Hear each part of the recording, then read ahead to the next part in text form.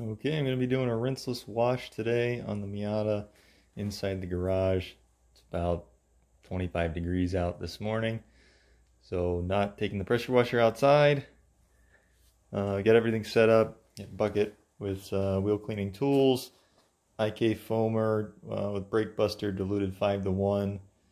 Got our rinseless solution in the Adams bucket with O&R and the ultra black sponge, and an IK Multi 12 sprayer that also has about one capful of O&R solution, the rest filled with water to rinse the wheels off and pre-treat the car.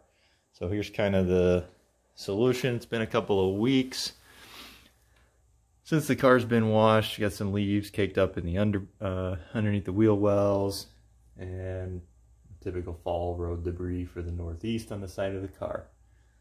So I'll put you down, show you how I kind of clean the wheels, do one wheel, go around the car, and come back for pre-treating the O&R solution.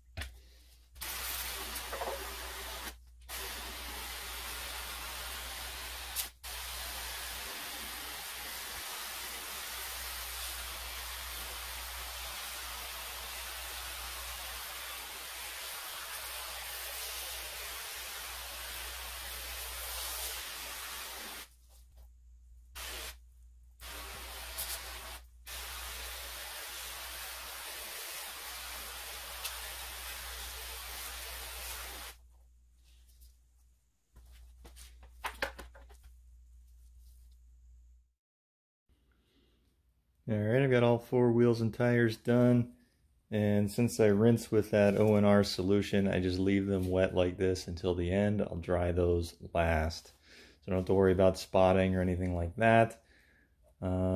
Next, I'll go around the car with the IK sprayer, treat with the O&R. Remember, rinseless means that rinsing is optional. Doesn't mean that you don't have to rinse. So I always, especially during the winter time, give the car a good spray down with the multi-sprayer. Try to get some of this heavy debris off the lower portions of the car. Really don't want that, getting stuck in the black sponge or anything like that. So yeah, set you down, show you what that looks like, and bring you back for drying and topping up with bead maker, treating the wheels and tires, etc.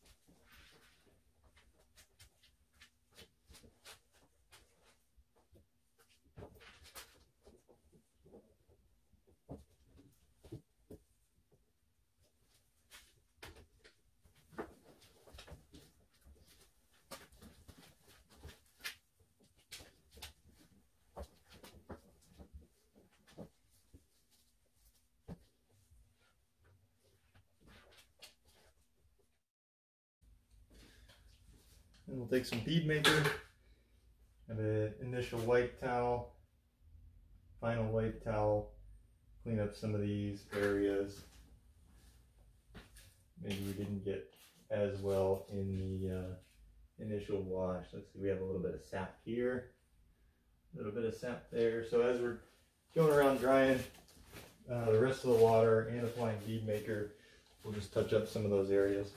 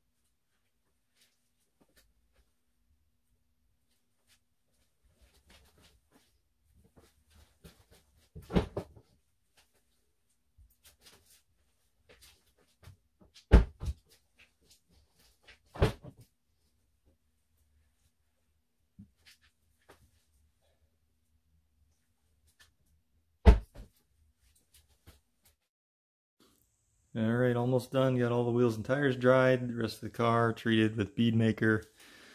Got Carpro Pearl here. And an Adams Black Foam sponge as the final step.